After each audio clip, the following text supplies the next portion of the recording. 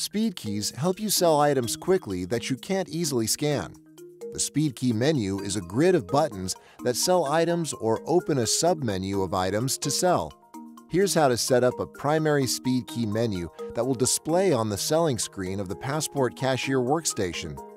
From the manager's workstation, go to Setup, Register, then Speedkey Maintenance. Select the Add button, enter your key menu description, and under the menu level, select Primary. Now you can add Speedkeys to the menu by selecting an empty position on the Speedkey grid and selecting the Add key.